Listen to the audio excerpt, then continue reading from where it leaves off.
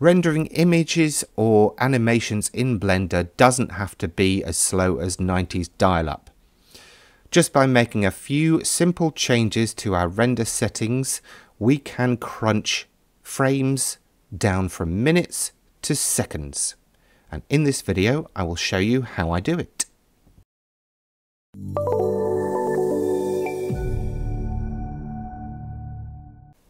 Just before we dive into the main event, here's a quick rundown of my setup. I'm using Blender 4.2 with a Windows operating system and an NVIDIA graphics card, and I will be using the Cycles render engine. I'm going to start us off with this image that I've already rendered out, and it was using the default settings that I had in the software, plus it was only using my CPU to process. So it's come out at 1 minute 23 for this single image, which if you're doing animations is nowhere near optimal. Also, the image is quite grainy, so that's not perfect for me. So let's go back to the software where I've got my scene set up, and let's make one quick change and see how much difference this will make. So we're going to go to Edit and Preferences, and we're going to enable the GPU, so that's the graphics processing unit, and we're going to make sure that we encourage Blender to use the GPU to do all the computations that we need it to do. So I'll just save those preferences, close that down, and then without making any other changes here, I'm going to send that to render again and see what difference it makes.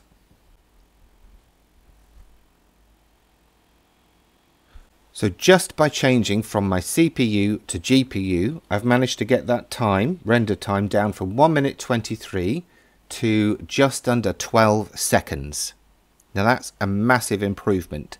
Still a bit grainy here though, so let's see what we can do to change that and to see if we can get any more speed savings. Now the next setting under render properties I will show you is the noise threshold. Now we've got two settings here, one for the viewport and one for render. So we've got viewport here and render will be the rendered image. So we need to adjust anything that says render. Now noise threshold, the default is 0.01, which gives ridiculously long render speeds. So I was rendering on 0.1 as you saw there, but I'm going to change that to 0.5, and I'm going to make one other change as well. I'm going to enable denoising. And I'm going to use my optics processing in the GPU to deal with that. So that's just those two changes, and let's see if that's made a difference.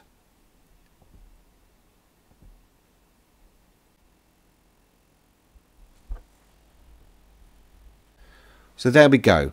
We've already shaved off another couple of seconds just by changing those two small settings. We're down to now 9 seconds per frame, which is a huge improvement from 1 minute 23 seconds, as you can imagine. Let's see if there's anything else we can do. So with light paths, these are the defaults, which are okay, but we might be able to get a little bit faster if we go for fast global illumination. That decreases these settings as you see here. Now, we've got a slight problem though. With the translucent materials, the shadows are coming out as if this is a solid object. So although this is probably going to speed up, or sorry, decrease our render time, no, hang on, it's going to make our render times worse slightly. We're going to enable reflective and refractive, and you can see now that shadow has softened a lot more because it's a translucent object.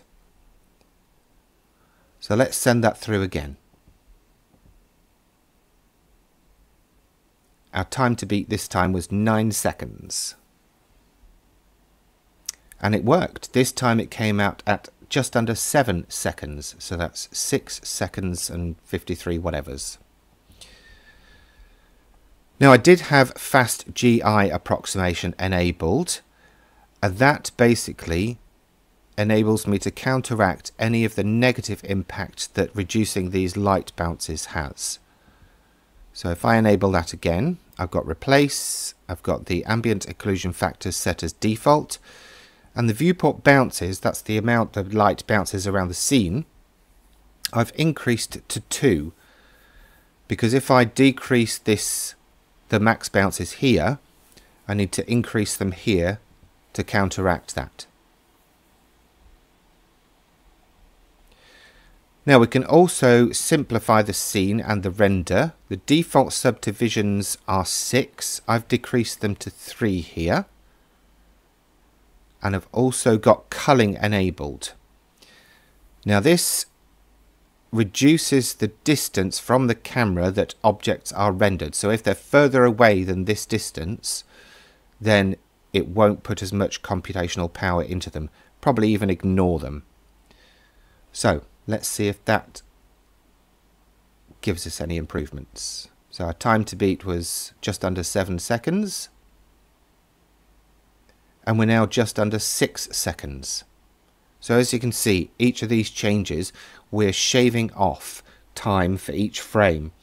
So as opposed to 1 minute 23 per frame, we're now getting just under 6 seconds per frame, which is a massive improvement, especially if we are doing animations. Now one other change I'm going to make, and see if it makes a difference, is under acceleration structure I'm going to use curves BVH. Now it says here it uses more RAM, but it renders faster. So let's see if it does.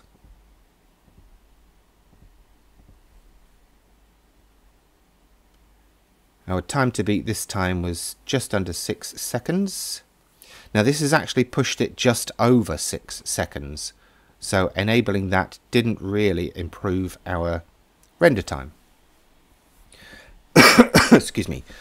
One final change, and this really only relates to animations, is under final render, enabling persistent data. Basically means that that Blender remembers surfaces, textures and all that kind of stuff from frame to frame. So the first frame will take as long as it takes, and then each subsequent frame should take less time because it's remembering how things are interacting, how light is interacting with each of the surfaces and the materials that we've got. So that's one way of increasing the or improving the render time on animations.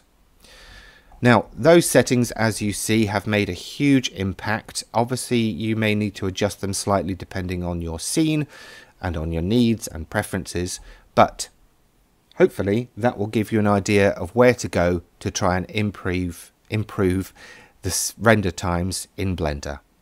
Now if you found this video useful, please remember to give it a thumbs up, and of course subscribe for notifications of future videos from me. In the meantime, thanks for watching.